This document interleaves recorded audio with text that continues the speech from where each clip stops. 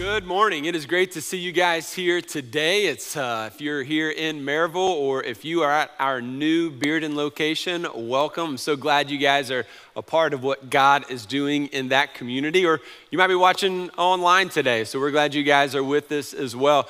No matter where you're at, let's turn to the Gospel of John, and we're going to go to John chapter 12. I'll be there in just a minute.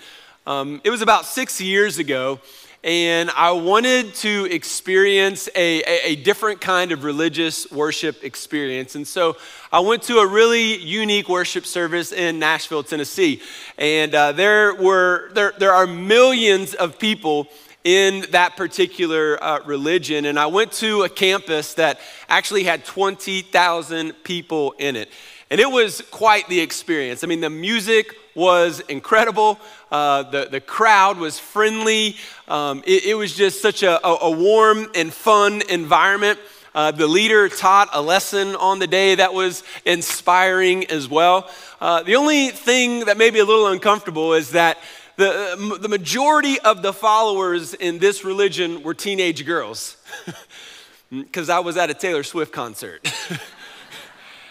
And I had taken then my daughter, who was 13 years old, and we had a great time at this concert, but I noticed something that was really, really just insightful, and that was authentic worship of Taylor Swift was actually happening. I mean, there were these girls who were in love, giving their heart, wanting to express their devotion and their love to Taylor Swift. And so I noticed a few differences between like a normal Christian service, like what we would experience here, and one of Taylor's worship services. You see, for Taylor's worship service, you had to give your offering before they let you in the door. Yeah, that's a big difference. At Taylor's worship service, nobody complained that the music was too loud. Nobody complained that the lights were too bright. Nobody complained that they had to park 5 blocks away and they had to, sit in traffic for a long period of time. No, when you worship at Taylor's church, nobody was worried about what people thought about them because they were into it, man. I mean, they were singing loud. And by the way, another difference, everybody was singing and there were no words on the screen. They knew the words by heart. You had people raising their hands, crying. You had people screaming as she got close to them, reaching out to touch her. I mean, this is what authentic worship and a response to someone that you actually love and hold in high esteem actually looks like. So Taylor preached a message for about 10 minutes and it was on love. And well, I guess that was another difference too. I tend to go a little bit longer than 10 minutes. But it was no doubt a sermon. It was no doubt a message taught to the followers that were there. And obviously, if you go to a concert like this, it's not wrong to sing. It's not wrong to have fun. Obviously, we did that, and I was enjoying myself with my daughter. But make no mistake about it, it was authentic worship. It was people giving their heart and giving their best to Taylor Swift. And here's what I think. I don't think that you and I need to get better at giving our best. You are giving your best to someone or something today. It might be your boss, it might be your career, it might be yourself, it might be your kids. You're giving your best to someone today, so you don't need to get better at that. You don't need to get better at worship. You're great at worshiping, but what needs to change is the object of our worship. What it is we're pointing our heart to, what it is we're focusing our attention on. You see, we can tell what we worship when we think about what really stirs our affections, what really stirs our heart, what gets you excited, what gets you motivated, what gets you out of bed and gets you excited. For some of you, it's as simple as the fall weather, right? Beautiful the last couple of days. We're gonna have a great, beautiful day today. The sun is out. The weather is perfect. For some of you, it's just that experience. For some of you, it might be a vacation. It might be football. It might be, a new car or new shoes. For you, it might be worshiping an experience, right? You've got to have the next experience to keep you afloat, to keep you happy, to keep you engaged, to keep you from falling into depression. And so the concept there would be worshiping the next thing.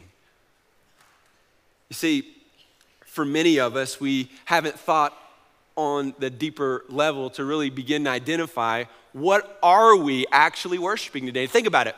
When you're depressed, who do you run to? When you're sad, when you're lonely, who do you want to be around? When you begin to answer that question, then you can begin to actually be honest with yourself as to who or what you are actually worshiping today. Think about it. Who's getting your best? Who's getting your best attention? Who's getting your best love? Who's getting the best of your devotion? Who's getting your best today? Or maybe what is getting your best? You see, we're going through a series here where we're talking about our core values. We've been talking about it every single week, and today's core value you're familiar with. It's simply this: Jesus is the one that deserves our best, right? He deserves our best. He deserves our full focus, our full attention. Our heart should be stirred, our affections should be stirred to glorify him, to worship him, to put him as the priority in our life, to have him at the center of our life. And the reason is because he deserves our best. And today, we're gonna look at a story in John chapter 12, and we're gonna see a woman who gives an extravagant act of worship to Jesus. And the hope would be we would model her, we'd be inspired by her, that we would live our life like her. And in chapter 12, it's on the heels of a couple of things. It's on the heels of Jesus resurrecting Lazarus, right? So that happened, and he's the resurrection and the life. That happens. He goes back to the town to spend some time with Lazarus and his two sisters, Martha and Mary. And right before chapter 12 starts, it says that the religious leaders are kind of spreading the word that they are looking for Jesus. If somebody will tell them where he is, they're going to go and arrest him. So this is not a safe place or a safe time for Jesus. He's 6 days away from his death. The Passover is about to begin, and this is where he finds himself in Bethany at this dinner.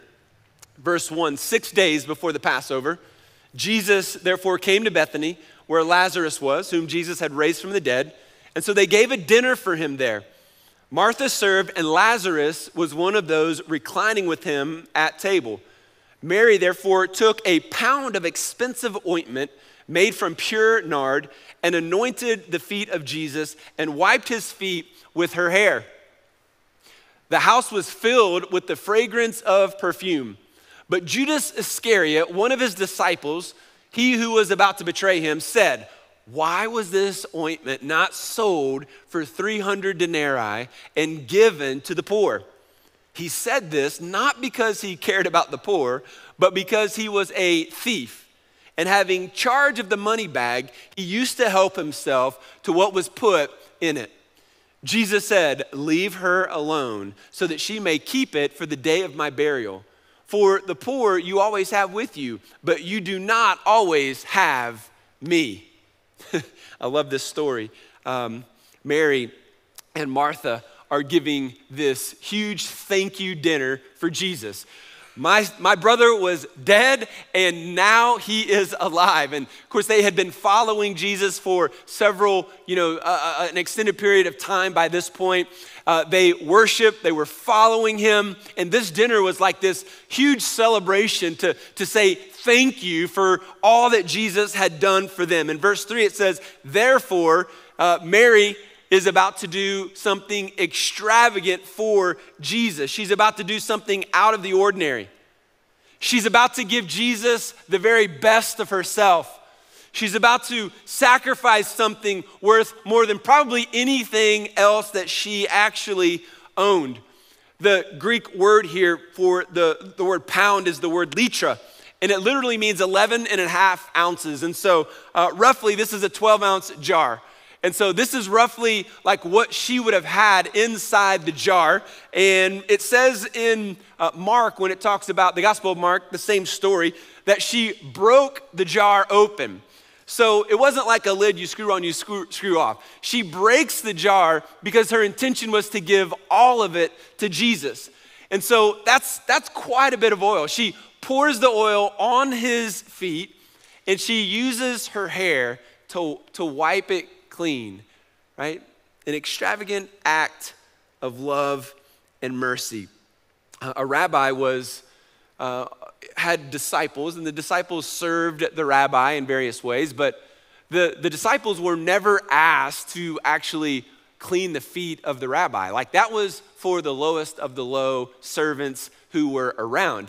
And so she was doing the lowest of the lowest at this time was to wash someone's feet, but to do it with such expensive oil in this way was just an extravagant act of worship. And so the lowest part of Jesus was worth the best that Mary had.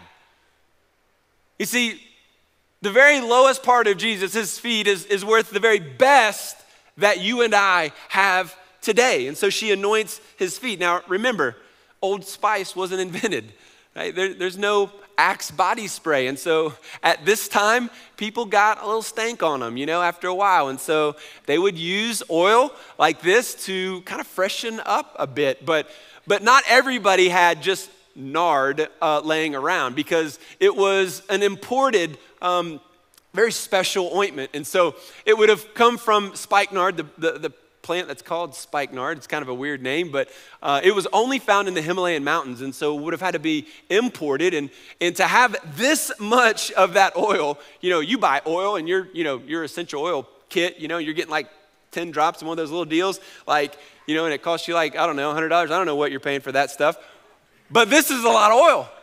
And so it would have been important. She was either coming from a wealthy family, or maybe this was like a family heirloom that had been passed on to her. But how much are we talking here? Well, Judas kind of gives a little description here, and he says, hey, why wasn't this sold for 300 denarii? So it was worth 300 denarii, roughly, at least, if his value is correct. And so that equals to about 1 year's salary for a person at that time. And so roughly, you're going to translate it into our day and time, it's somewhere between $30,000 and $50,000 worth of ointment. Now listen, when somebody pulls out a $50,000 bottle of anything, good things are about to happen, right? And good things are happening for Jesus and really everybody in the room, because everybody can smell this. Everybody is impacted by this, and she pours the entire bottle out. Why? Because Jesus is worthy. He's worthy of your best. He is worthy of your greatest thing that you own. Right? He's not asking, and she's not giving the very least that she can give. Our attitude when it comes to worship and following Jesus is now, what's the least amount that I can give to make God happy? What's the least amount of time or energy or focus can I give to my creator God, right? I don't want to go overboard. I just want to give just enough so he doesn't do anything bad to me, right? Or any bad things happen, as if that's a good theological way to view God.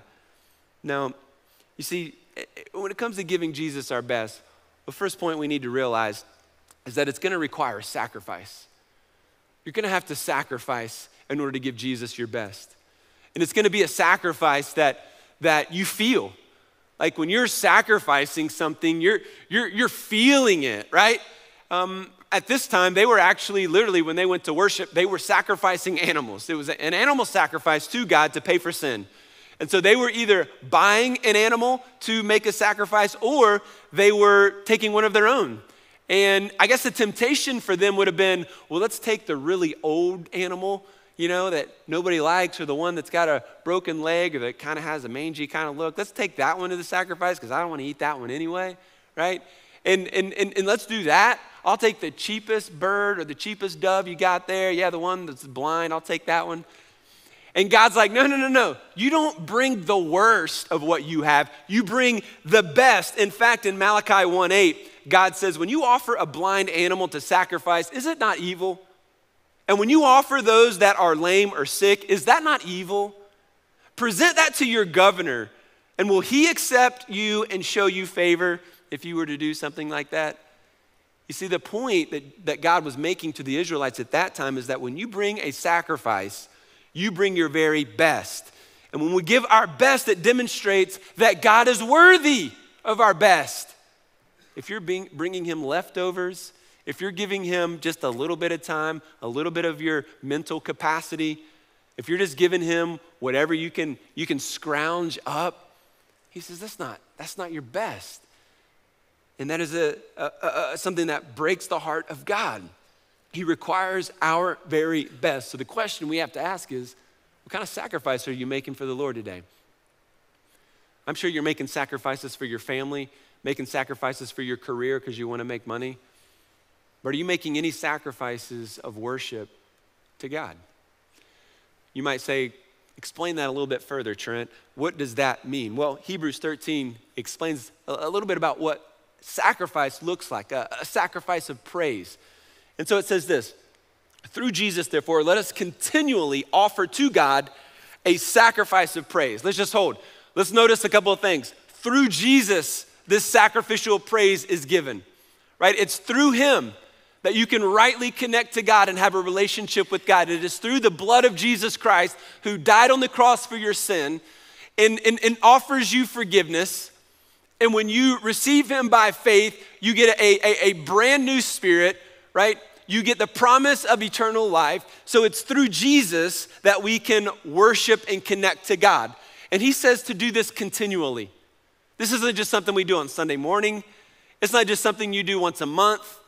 A sacrifice of praise is something that happens continually, daily, every single day of your life. And what does it look like? Well, a sacrifice of praise looks like the fruit of lips, right? That openly profess his name. So yes, worship is singing to God, meaning what we sing. It's a prayer to God. It's how we are connecting to God through this song, through this prayer that we sing to him. But it's also through talking about Jesus to other people. I mean, think about that. Have you openly professed that you're a follower of Jesus to anybody lately? Have you told the person you work with? Have you talked about Jesus with your family? Have you prayed with people recently? I mean, this is what a sacrifice of praise looks like. It's openly professing the name of Jesus, praying in his name, singing to his name. It is talking about his name to other people. So the sacrifice of praise is the fruit of lips, but that's not all. If all we do is give lip service to Jesus, then our actions didn't follow that, then that wouldn't be quite right. So verse 16 says, and do not forget to do good and to share with others. For with such sacrifices, God is pleased. So he is pleased with a sacrifice that praises his name and talks about his name, and then that does good to other people, adds value to other people's life, and shares with others. So are you generous with your knowledge? Are you generous with what you know about the Lord? Are you generous with the truth that you have learned about Scripture and you're sharing that with others? Are you generous with your time and you're not just all about you and your schedule? Are you generous enough to serve other people?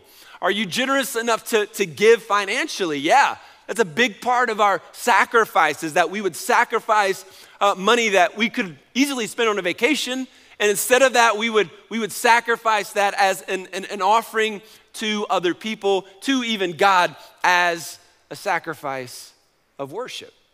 See, these are questions that believers need to ask and answer. Mary's heart is clear. Her heart is to express her thankfulness to Jesus. Her heart is to express the worthiness of Jesus. He is worthy and rightly to be praised. Mary's giving Jesus her very best. And her response is an outward expression, right? But it was an inward commitment that she had. So she has this inward commitment, and then it's externally seen by others. Sometimes we get that reversed. We want to give other people around us this external kind of picture that we love God, or we are believers, or we're good people. But internally, our heart is far from God. Think about what she could have bought with this. Think about how she could have taken care of her family with this, a whole year's salary. She could have used or invested or used it in some different way, but this is the best decision she's ever made in her life. Because in this decision, she is expressing the value and worthiness of Jesus. And so she gives him the most expensive thing that she owns. And so what are we sacrificing for Jesus today? And what's interesting is when this happens, Judas immediately questions her. And he says, this should have been used for the poor. But it's clear that Judas does not care about the poor at all. In fact, I would say this is true. You should expect criticism when you begin to give your best to Jesus. You should expect criticism to happen. And criticism will come from the Judases in your life. And the Judas in your life might be a family member. It might be a spouse. It might be a neighbor. It might be a parent, right? Every single day, we're going to face a Judas potentially that's going to try to distract you, that's going to try to get your focus and attention off of giving Jesus your best. This person's gonna say, why would you go that far? Look, I get it, we wanna go to heaven, but that's too far. That's too much. There are other things you could have done.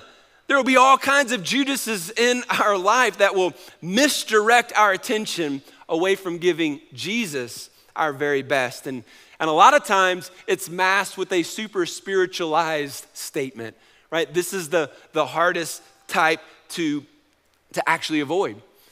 He doesn't say this because he cares about the poor. We've seen that. The text says that Judas would take care of the money. So people would donate money to the ministries of Jesus and the disciples, and he was kind of the caretaker of that money bag. And so the scripture says that he was a thief. He would help himself to that money. So he betrays Jesus and hands him over to the authorities in a couple of days, but he's been betraying Jesus for a long time because he had a problem with money. He loved money. He coveted what he didn't have. He had a scarcity mentality. He didn't trust God to provide for his needs and to bless him over and abundantly. He had a scarcity mindset, and I've got to get mine. I've got to go after, and I can't be generous. I've got to go out and take. And when we do that, we don't trust. And so this was Judas's mentality, and he says, shouldn't this have been given to the poor? I mean, how do you argue with that? You know, when you were young and you didn't finish all of your food on your plate, and your mom was like, people overseas are dying of hunger and you can't finish your plate. Like, what do you say to that? Okay, I'll force feed these mashed potatoes, right? I don't know how to respond. How do you respond when somebody says, oh, well, you could have given that money to the poor. You didn't have to buy that car. You could have bought this car and you could have given that away. Well, that's a very illogical statement. Because where does it stop, right? Where does that kind of mentality and thought process, kind of work its way out? Because, yeah, you could sell everything you own and wear one t-shirt and walk around in your underwear if you want to all day long and like give all your money and everything away to the poor. But I don't think anybody wants to see you walk around in your underwear this week. Like, that's not possible. So where's the deal? We could have all, we could wear flip-flops or walk around barefoot and giving more money away. And so where's the line? Like, where is it at? Here's the truth. What I often see is sin often hides under the mask of holiness. It often hides under the mask of holiness. We like to say things and criticize other people because it sounds really holy and it sounds really righteous, but it doesn't reveal anything about what's going on in our heart. This is kind of an issue in our culture today, isn't it? I think so. It's like we're really quick to criticize someone else, how they're doing and how they're leading their life, and very generous with how we deal with our own sin and deal with our own life. And I think by doing that, what we're saying is if you just knew what I know and if you just had the information that I had, I'm more informed. You've got misinformation. I got real information. And if you knew what I knew, then you would be better off than I know more than you do. Why do we do that? It makes us feel better about ourselves. Puts us up on a higher pedestal and we get to look down at all the peasants who don't know as much as we do. And so what do we do with that? How do we overcome that? Here's what you do. It's very easy. Give Jesus your best. Don't worry about what other people say. You don't have enough time to worry about every person that's out there that wants to criticize you or condemn you. And you don't have enough time, if you're really giving Jesus your best, you don't have really enough time to judge everybody else and how they're living their life. You got your own cup to clean. You got your own house to kind of keep in order. And so we do what we think is right in the eyes of God, and we let the chips fall where they may, right? Sin often hides under the mask of holiness. And so we're gonna see several temptations here happen. We're gonna see this Judas come into our life, and we're gonna see a few things. We're gonna see this person say, be reasonable, right? Okay, you can give to the Lord, okay, but 50 grand, come on, man. Be reasonable. I see this with parents sometimes. They send their high schooler to, Wednesday night, their high schooler gets saved, and man, God changes their life, and then all of a sudden it's like, be reasonable, son. Be reasonable, daughter. I'm glad you're excited about God and church, but do you really want to go every Sunday? Like, how about like the once a month routine that we were in? Or maybe they get called to ministry, or they want to go to a Bible college. Just, whoa. We had a plan. You were going to be a doctor, or you were going to be a lawyer, you were going to do this and go to UT and go here. Be reasonable, right? Sometimes it's a spouse. You're like, hey, we really need to get committed to the church. We need to get committed to the Lord. And we need to give, and they want to give a certain amount. It's like, whoa, be reasonable. You see, there are going to be Judases in your life. Mary is saying, and this is her heart, like Jesus is worth everything. He's worth everything. He's saying, lay it all down. But you're going to have people say, be reasonable. He's not worth it. You're going to have Judas come in, and he's going to say, be entitled. Live your life as if, God owes you something. This mentality that says, I don't need to give, I don't need to serve, I don't need to do all that. I just need to kind of show up and be present every now and then. I don't need to give back. Why? Because, God owes me. God owes me. If you have this entitlement that God owes you, then it's easy for you to steal from him. It's easy for you to steal from others. It's easy for you not to serve others. It's easy for you to take what you think that, you need and what's good for you and forget about everybody else. Just be entitled. Judas is going to step in and he's going to say, be cynical, right? Just be critical. Just be cynical. God's not going to do anything special for you. God's not going to heal your marriage. He's not going to make your relationship better if you go and if you start serving Jesus and give him your best. He's not going to do anything. So it's a negative, cynical mentality to get your focus off of the faith and the hope that God does want to work in your life. And he does have a plan for your life. So we give Jesus our best. We have to put the criticism, the entitlement, and the cynical personalities in our life away and give Jesus our best. Jesus said, you're always going to have the poor, but I'm only here for a short time. So Mary gets it. She understands that. Judas doesn't. The poor was really a cover-up for him coveting. He wanted more money, right? He wanted it for himself. We see that he sells Jesus out for 30 pieces of silver, which is the equivalent of about $1,000. So for $1,000, he turns Jesus in. He'd been stealing, he'd been betraying, he'd been lying, right? All behind the scenes here. Jesus knew what he was doing. He knew what he was going to do. And yet he still showed him love. He didn't kick him out, right? He still allowed Judas to be a part of that group. And the Judases in your life are gonna be everywhere, causing you to lose focus of what Christ wants to do in your life. And this particular scene was the straw that kind of broke the camel's back. After this event, this is when Judas leaves and he goes and he turns Jesus over to the authorities. He tells them where he's gonna be so they can find him and arrest him. So this was a big day and moment in his life. And so the third thing, if you're taking notes, is the goal of giving our best is to honor Jesus. The goal of giving your best is to honor Jesus. Now, obviously, Mary is honoring Jesus by giving him this extravagant gift. She's sacrificing, and Jesus is pleased with this gift, right? So I think it's important that God isn't after your stuff, right? He's not after your material possessions. He has no need for that. He's not after money. He's after your heart. Because he knows if he has your heart, then you're finally gonna see him for who he is.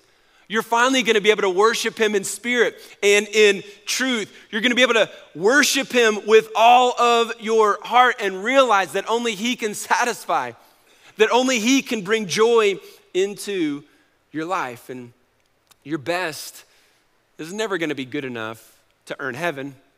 So don't hear me say that today. Your best is never gonna be good enough to earn forgiveness. No, the death of Jesus on the cross was saying that you and I are not good enough, but his death, his life was worthy. It was good enough to allow us to have forgiveness of sins and a connection, relationship with God. And so what does it mean then? Practically, how do we wrap this up today? And I would say when we are giving Jesus our best, it impacts every area of our life. So it's really all about stewardship. How are we stewarding the things that are in our life and the things that God is allowing us to be a part of? So let's start with this. Give your best at work. When you're giving your best at work, you are giving your best to Jesus. In fact, Paul says this in Colossians 3. He says, whatever you do, work at it with all of your heart as if you are working for the Lord and not human masters. And so when you are going to work, or if you're a student, going to school, and you are giving your best in that environment, you're not just doing that for yourself. It's an act of worship. I work hard, I focus, I study, right? I do what my boss asks me to do. I get things done on time. I bring my energy. I do what I'm supposed to do. I push forward. Why? Because I'm not working for you, Mr. Boss. I am working as if I am working unto the Lord. I love, in the book Win the Day, I love what Mark Batterson says. He says, the true measure of success is not doing a great job when you get your dream job. It's doing a great job at a job you don't like for a boss you like even less. Some of you are like, amen, that's where I'm at, right? Your boss or your job, it's not your dream job. The good news is you're not always gonna be there. But here's the good news. You can flip that script. You can change your mentality. And you can say, you know what? I'm going to work to give Jesus my best. And when you do, it honors him. You can give your best in your marriage. When you give your best to your spouse, you are honoring Jesus. When you're sacrificing for her, when you're sacrificing for your husband, you are giving your best to Jesus. And so Ephesians 5:25 says, husbands, love your wives as Christ loves the church and gave himself up for her. So as Jesus sacrificed for his church, the church, you and I, not a building, people, he gives his life for us. In the same way, as a husband, if I'm sacrificing for and to my wife, I'm not doing that just to make her love me. I'm doing that as an act of worship. And I'm saying, Jesus, I'm giving you my best as I honor my spouse. You see, some marriages in the room, it's like you have issues and you've got problems you're trying to overcome, and we all do, by the way. But let me just clear the air here. The reason is not because you married the wrong person. The reason is because you have a problem called sin. And every single marital issue you have in the room today is a product of sin in your heart and in your spouse's heart. And so the decision is, are we going to overcome that sin? Are we going to work through that sin, confess that sin, identify that sin? And then as I do that as an act of worship, I lay that at the foot of the cross and I say, Jesus, I'm going to give you my best.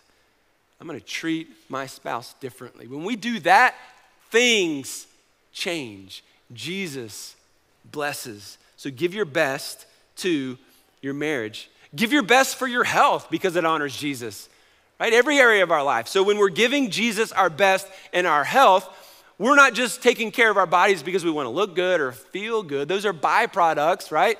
We do that because taking care of our health is an act of worship. 1 Corinthians 6:19 says, do you not know that your body is a temple of the Holy Spirit within you, whom you have from God?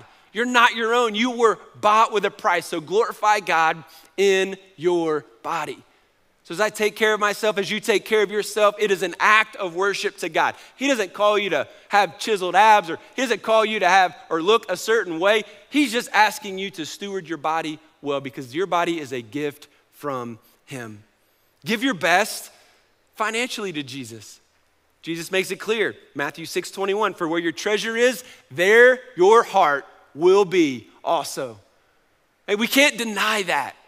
And so my wife and I, we have a thing, and she knows I have a statement, and the statement is, what do the numbers say? Can we do this? Can we do that? Well, what do the numbers say? Because I don't want to get into an argument about what I want or what I desire. Anytime I make a decision financially based on what I want or what I desire, it usually leads me to an unhealthy place, a bad place. But when I come to that and I say, okay, what do the numbers say? Then it's like facts, and this is what we can do and what we can't do. And so for our financial life, when you spend all you have on yourself, you're essentially telling God, my treasure is me. And Jesus is calling you to give him your best. He's calling you to treasure him over and above everything in your life. That's what it looks like to give him your best. We should give our best to our church, because when we do, it honors Jesus. 1 Peter 4:10, each one should use whatever gift he has to serve others, faithfully administrating God's grace in various forms. And so, where do we serve? Well, we can serve in the confines on Sunday morning. We can serve each other in our small group, using our gifts to minister to each other during the week and in small groups and in our community. Like, this is what it looks like to give your church your best. And when you do, you're honoring Jesus. And so, bottom line is this. Every single one of us, we need to just recognize this. We're going to give our best to what we love most. That's why I say the object needs to change. The energy, the focus, all that stuff needs to change on the right object. You're giving your best to someone. You are worshiping someone. You're great at worship. But it's the object that we lose sight of. And every single one of us, we're going to worship what we love the most. And if it is not Jesus, it is an idol. And Jesus wants you to know that any idol in your life, anything that you turn to, anything that you look to, anything that you have to have outside of him is idol worship. And every time we worship an idol, it leads us to a bad place, because you're going to recognize and realize that it is empty. It's going to lead you to finally see that it's never going to satisfy you. It's never going to bring joy in your life. And so we give our best to Jesus, because he's the only one that can. In verse 7, I love Jesus is like, shut up, Judas, leave her alone.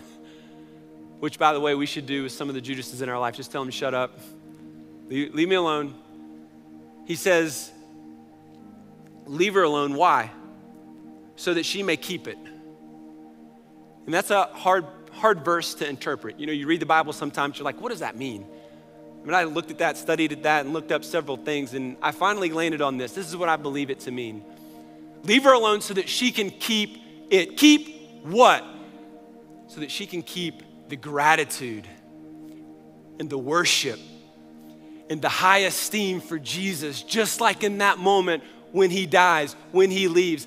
Leave her alone so that she can keep this moment in her heart and know that what she is doing now is giving all of herself to Jesus. She's laying it all down and saying, you are worthy, Jesus. You alone are worthy. And I don't need anything else. I don't want anything else. I need you, Jesus. I want you. You are my treasure that I seek.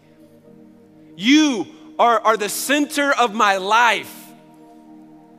And I treasure you more than any other relationship.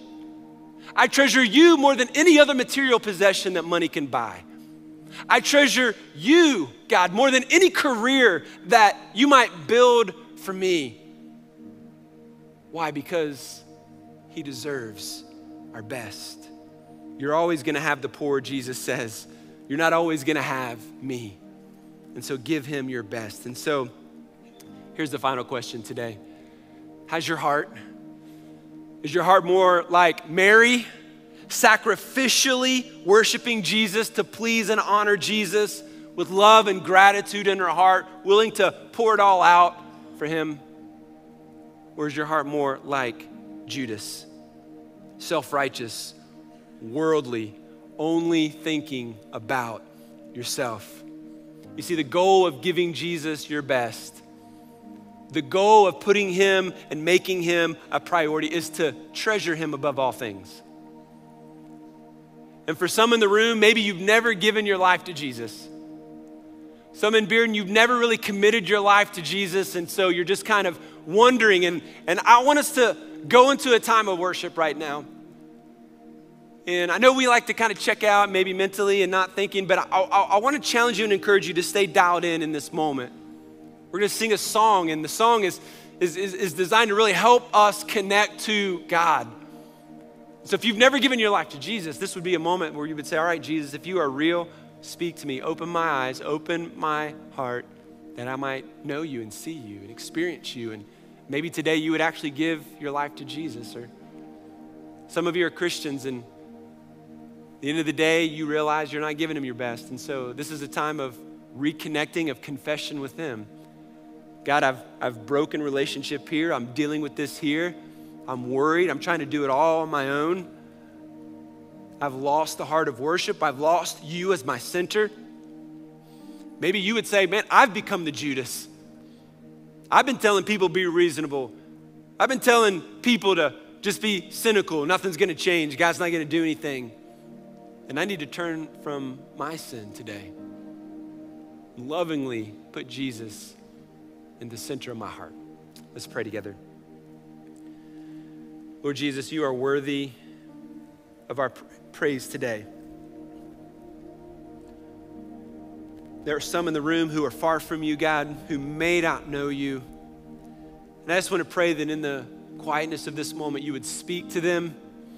God, that you would open their heart, soften their heart to your spirit, that they would quit rejecting you and that they would receive you today. Lord, for those Christians in the room that are just dealing with sin, that are dealing with giving their best to other things in their life, would you make us aware? Help us to see it, know it. God, help us to confess it to you. Turn from that and run after you with a new passion and a new energy. Make you our treasure above all things. God, move in this place as we worship you. And we pray this in Jesus' name. Amen.